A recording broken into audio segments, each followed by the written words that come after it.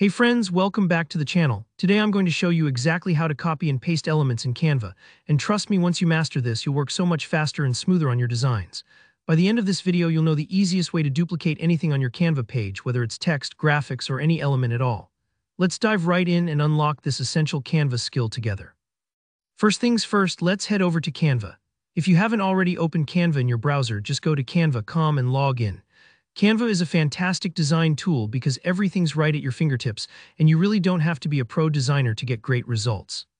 Once you're in, look for the Create a Design button. It's usually right at the top corner of the screen. Give that a click. This is where you tell Canva what kind of workspace you want to start with. Now for this example, let's select a custom size. You'll see an option for custom dimensions. Just punch in 100 pixels by 100 pixels. It's a tiny canvas, but it's perfect for practicing without any distractions. Hit Create New Design, and Canva will pop open a brand new blank design tab for you. Next up, let's pick a template to work with. On the left-hand side, you'll see loads of templates available, even for something as small as our little 100 by 100 pixel canvas. Just select one that catches your eye. You can always change the colors or text later if it doesn't quite fit your style. Templates are great because they not only save you time, but they also provide inspiration and a bit of structure to work from, especially if you're new to design. Alright, now let's talk about copying. This is where the magic happens. Click directly on any text box or element on the canvas. Maybe you want to duplicate a headline or perhaps a fun graphic icon. When it's selected, just press Ctrl+C on your keyboard. That's the universal copy shortcut, and it works like a charm in Canva, just like in Word or Google Docs. If you're on a Mac, use Command+C. Don't worry if nothing seems to happen at first. Canva doesn't always show a huge notification, but it's definitely copied.